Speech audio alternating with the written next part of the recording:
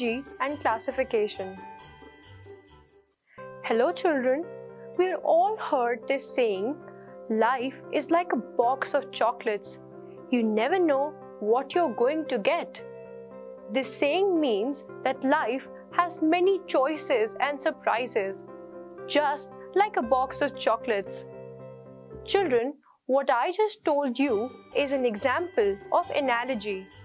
Today, we will learn about analogy in detail. So, let's understand what analogy is. Analogy shows the relationship between two similar things.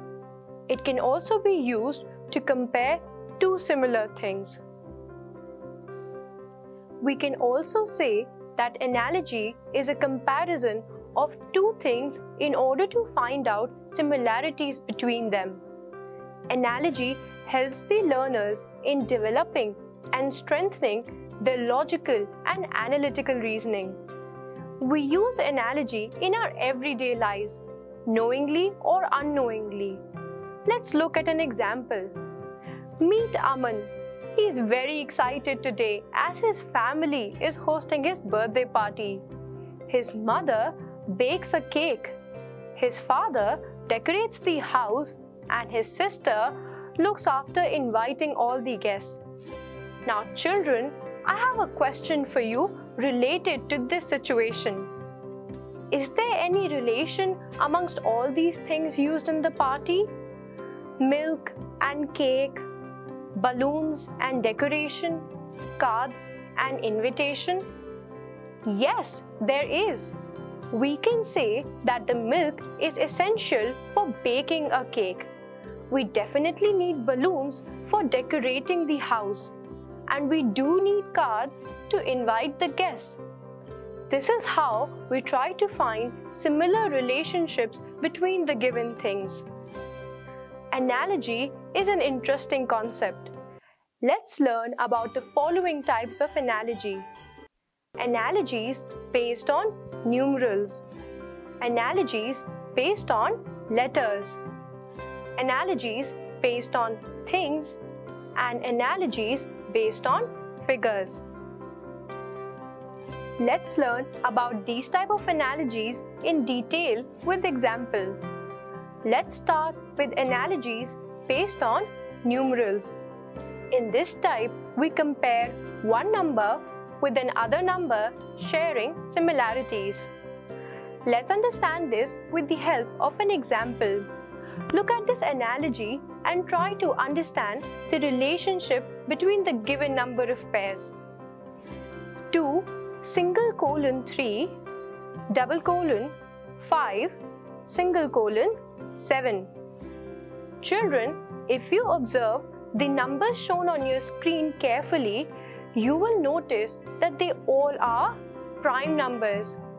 As 3 is the successive prime number to 2, similarly, 7 is the consecutive prime number to 5. Let's see one more example.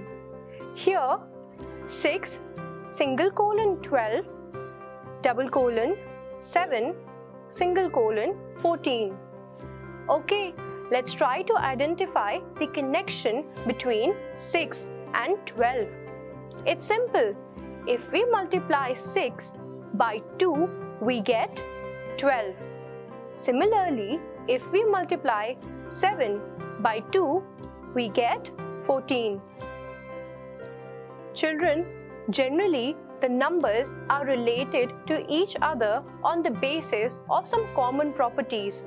Or you can try finding if any of the 4 basic mathematical operations are applicable. Let's now move to another type of analogy. Analogies based on letters. In this type, we compare one letter with another letter sharing similar features. Let's understand this with the help of an example. Now see this example on your screen. Let's try and find the relation between the pair of letters on the left. Here, one letter B is skipped between A and C. Similarly, the letter E has been skipped between the letters D and F on the right. Let's look at one more example. See this example on your screen here.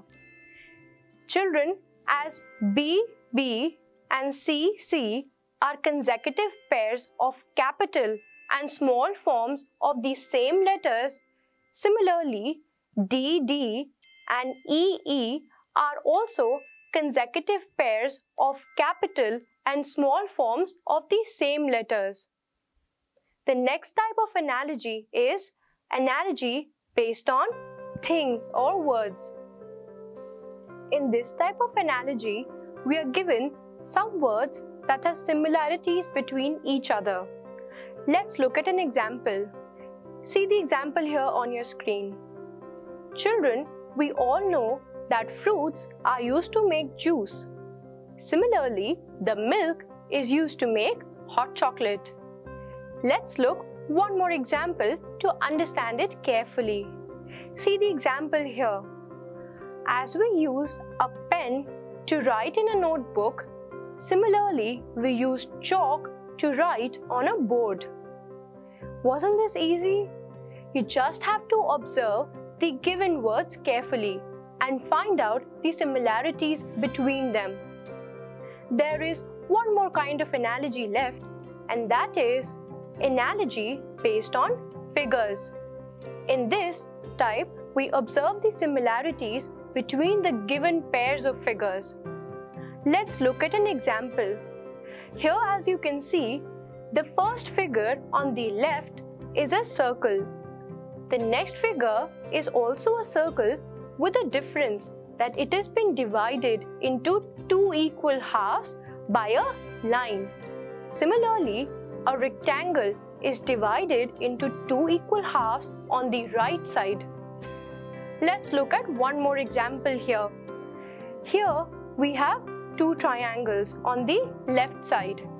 The first triangle is in upwards direction and the second triangle is in the downward direction. In the similar way, the semicircle on the right is also turned in a downward direction. Children, we have learned about all the four types of analogies here. Now, solve the given problems based on analogy and find the missing numeral, word, and figure. Discuss the answers in your class. Children, now let's learn about classification. But before, let me ask you something. Do you keep your shoes and clothes together in the same area? No, you don't, because they belong to different groups of things and therefore are kept separately.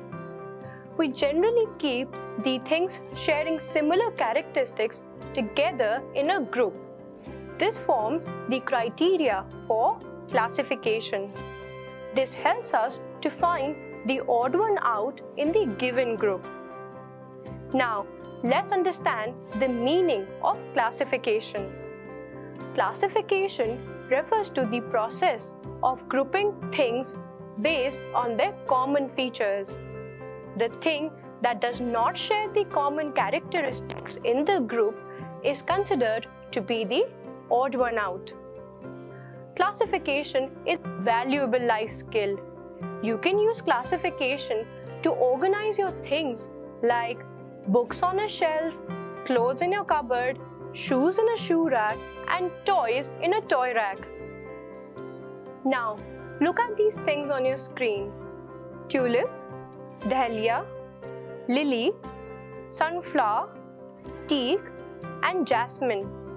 Can you spot the odd one out here? I'm sure you will be able to answer. All these things except for teak are flowers.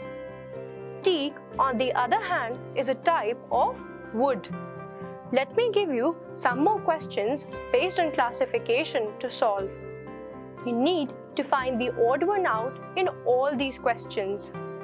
Here are the questions for you to solve. Children, that's all for now. I hope you understood the concept of analogy and classification properly. I will see you soon with a new concept.